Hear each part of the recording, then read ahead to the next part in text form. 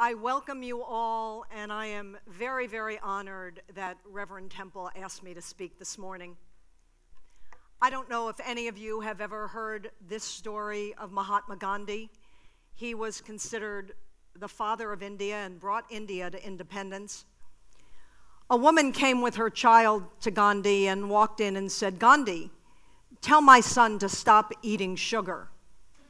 And Gandhi said, "Go home and come back in 6 months." Okay. She went home. She came back in 6 months. She brought her son to Gandhi and she said, "Please tell my son to stop eating sugar."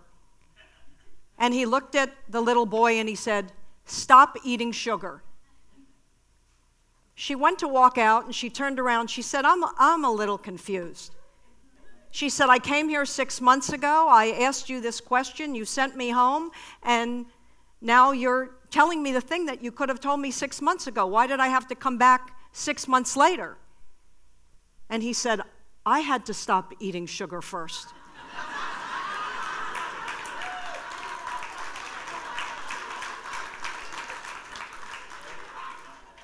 So this is the essence. This is the essence of authenticity, the absolute integrity that says, I will not tell anyone how to do anything unless I've experienced it myself. So today, I promise you, I will not tell you anything that I have not experienced myself.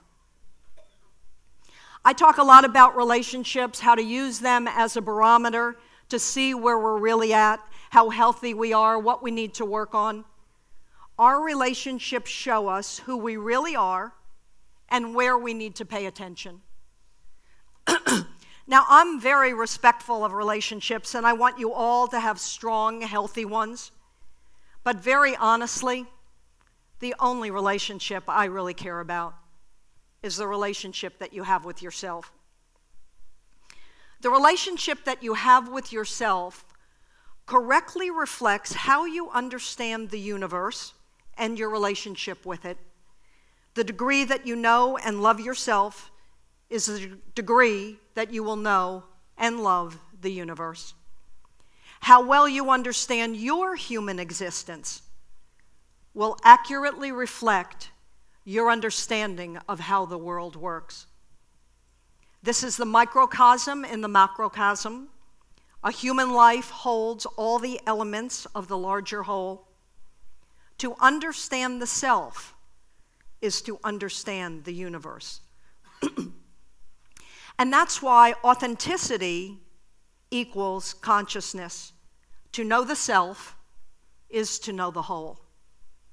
For example, when you're sitting in your room, in your house, and you're surrounded by the walls of your house that define the space you sit in, you feel that the space inside your house is separate from the space outside your house. But if we tear down the walls of the house, the space inside the house becomes the same as the space outside. It's all the same space, made out of all the same stuff. Our physical body is the house, and most of the time we feel separate from the source of the universe. But it is in that physical body that we realize who we truly are by becoming more and more conscious. This awareness reveals authenticity. And the more authentic you are, the more awake and aware you are, and the more connected you are to the source of all energy that operates the universe. Let's talk about spiritual experiences so we can get that out of the way. Many of us have bought into the hype that the idea of attaining consciousness is inextricably linked to an experience, a divine one, but an experience all the same. But nothing could really be further from the truth. Truth is not a noun. It's not a place that you get to and you stop. Truth is a verb. It's an experience that keeps moving. I've known people that have had wild and intense spiritual experiences And I'm here to say that they have very little to do with consciousness. Often on drugs, people have experience of oneness, only to wake up in the morning and feel separate and alone. You can have a spiritual experience and still live a very unconscious life.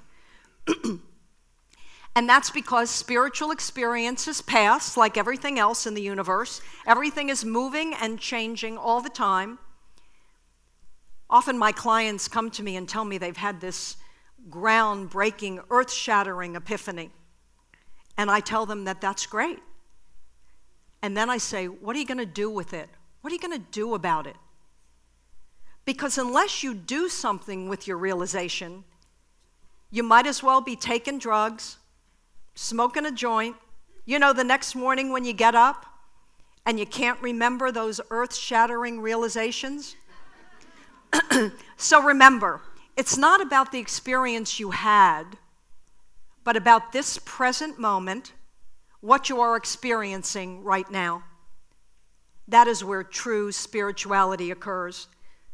We may have had a divine experience of the truth, but have we internalized it? Can we live it? I don't know if any of you know the story of the Buddha. The Buddha's the enlightened one, the Bodhisattva.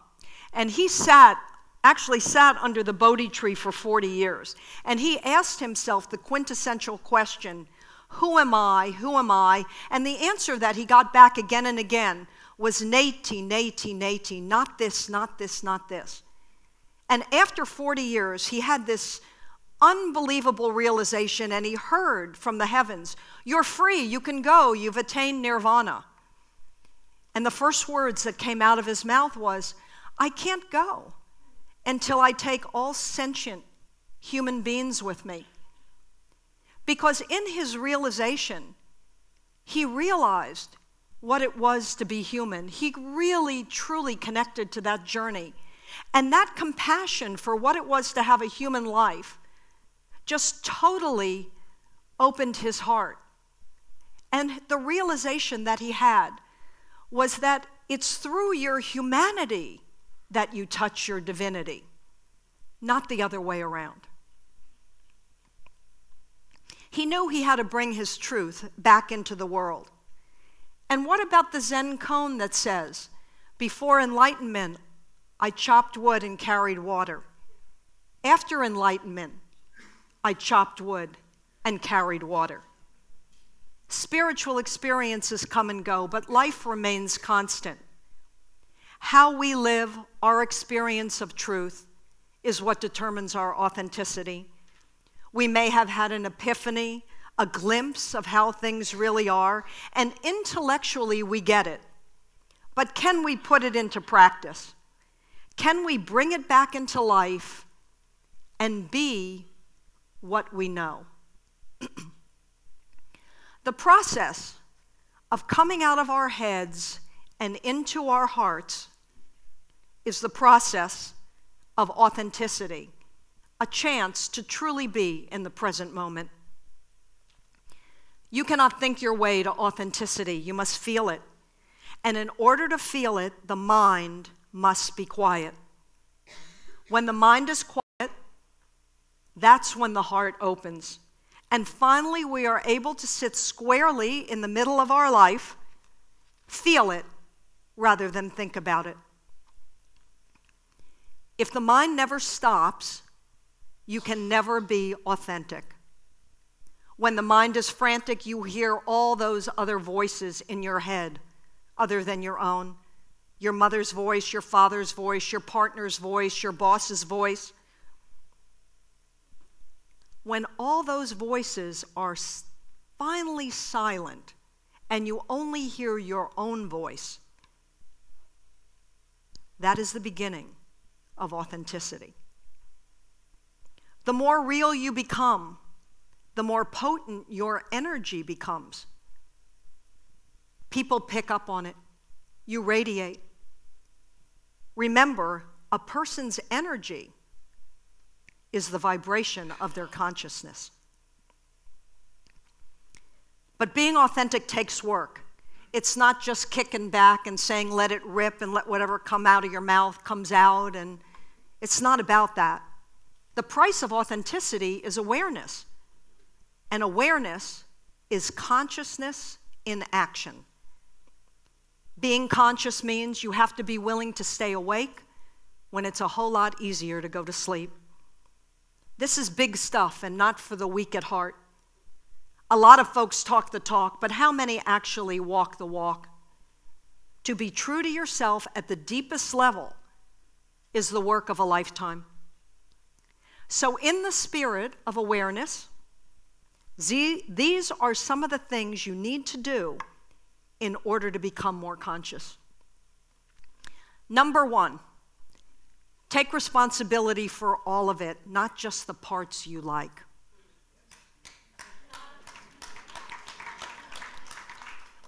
I had a client come to me a while ago. He was a financial planner and he was looking to build his business.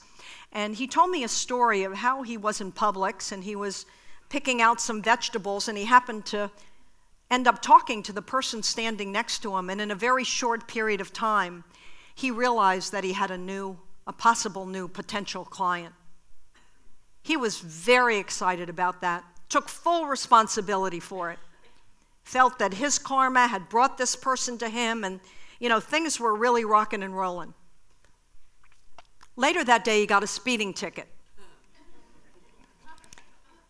He immediately went right into victim consciousness, felt that it wasn't his fault, it had nothing to do with him.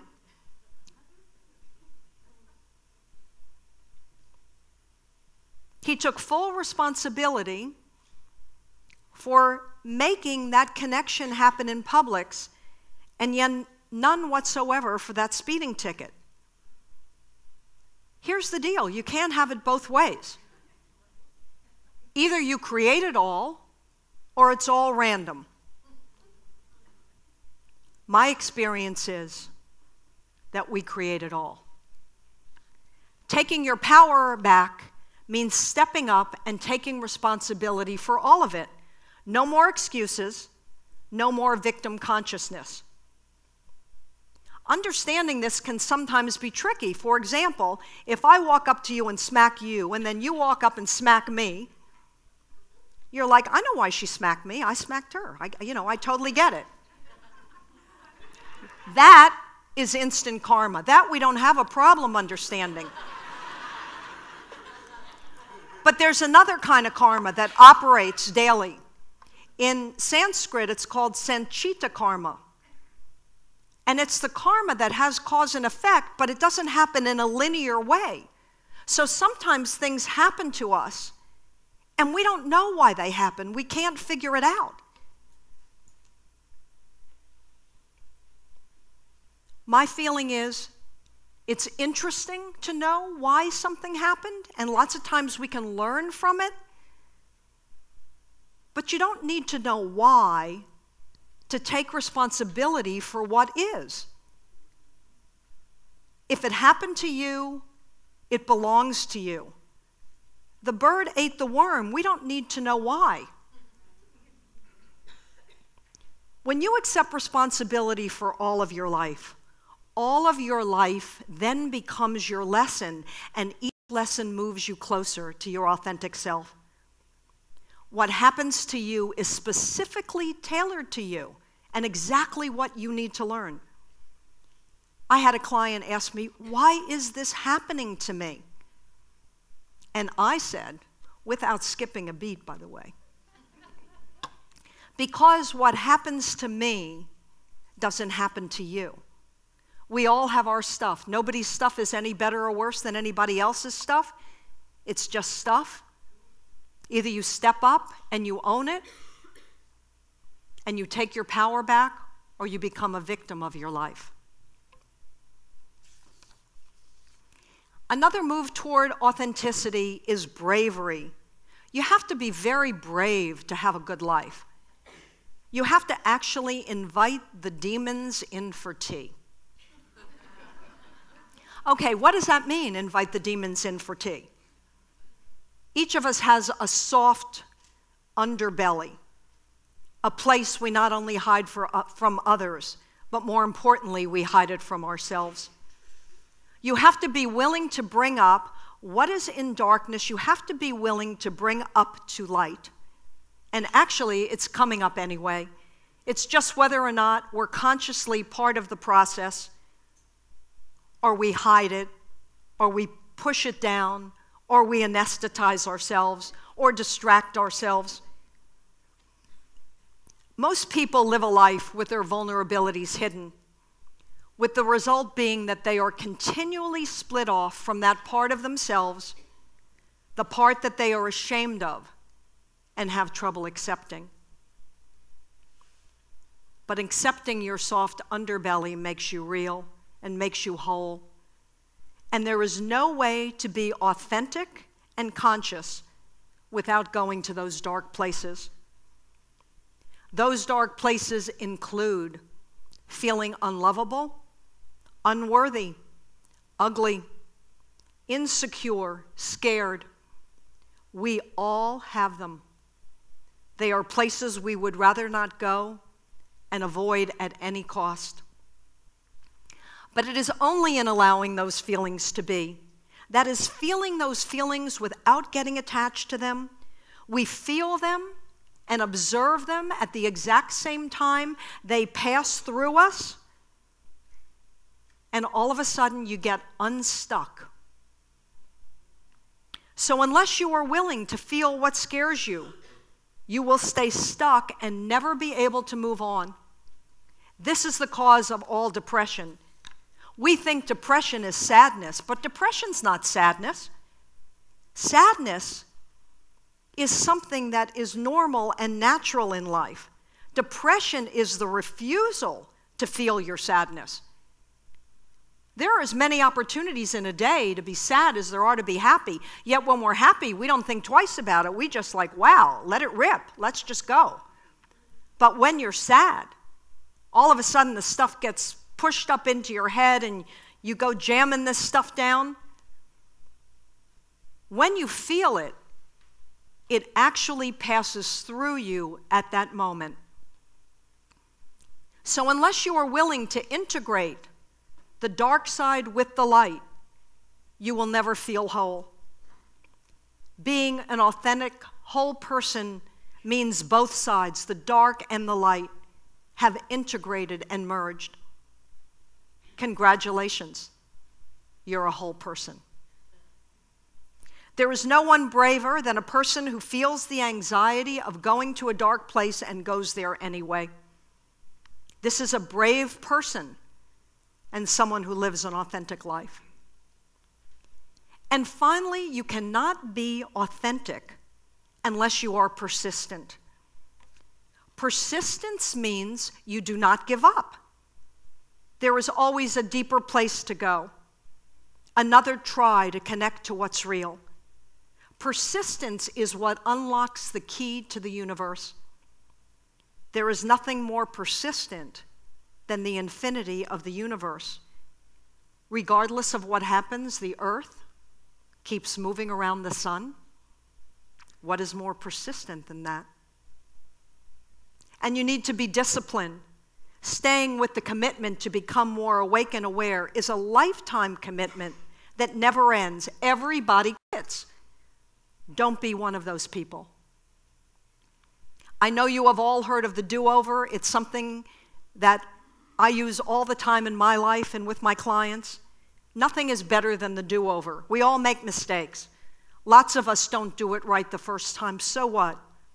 Someone once asked me, how many times do you do it? I'm like, how about until you get it right? That'll work. After all, we've all had so many years of doing it wrong. It's hard to change quickly. This stuff is hardwired. But what if instead of saying it's already done, just let it be after we made a mistake, which so many of us do, what if instead of doing that, we use the do-over as an opportunity to be awake and aware and do it right now? Nothing cements change more than awareness and redoing a life lesson from a place of consciousness. This is what has the ability to make it stick and make it change. How many times have you made a plan to do something and given up because you lost interest midway, or it just became too hard. No one stays pumped up all the time. That's the reason that people have a plan. Not because they needed to feel good, but it's when they don't feel so good. Everyone goes through ups and downs. The difference between those who succeed and those who fail is persistence, discipline, and following the plan you laid out when you did feel good, by the way. So unless you are willing to keep moving forward, no matter what, you can never be authentic. How can you know who you really are if you always quit when things get difficult? Working your way through those uncomfortable places, you end up someone more than when you began. You simply are not the same person, and surely you are more authentic. So here's to authenticity in the present moment. There's nothing more important than this. People talk about this all the time, but what does living in the present moment really mean? Being present is the exact same thing as being conscious and the same thing as true authenticity. That is what truly being alive is about. It is not about the past or the future, but about this moment only. You can only feel joy in this present moment.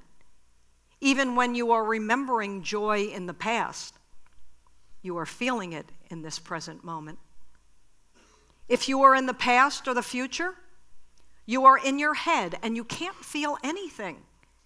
The intellect can never substitute for the heart.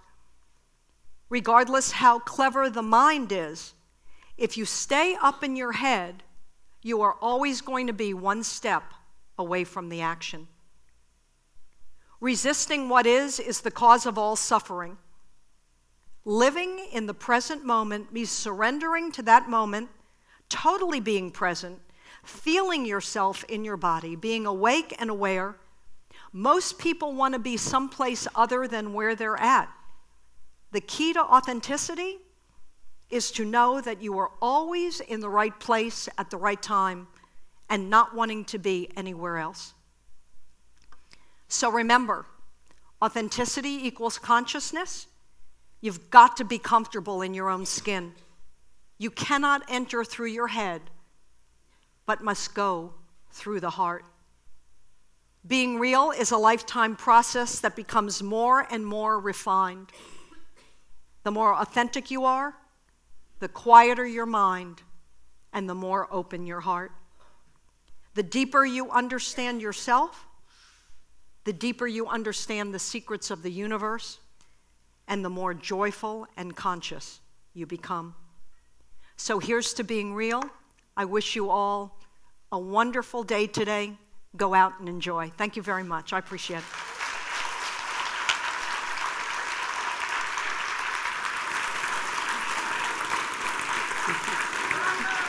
Thank you.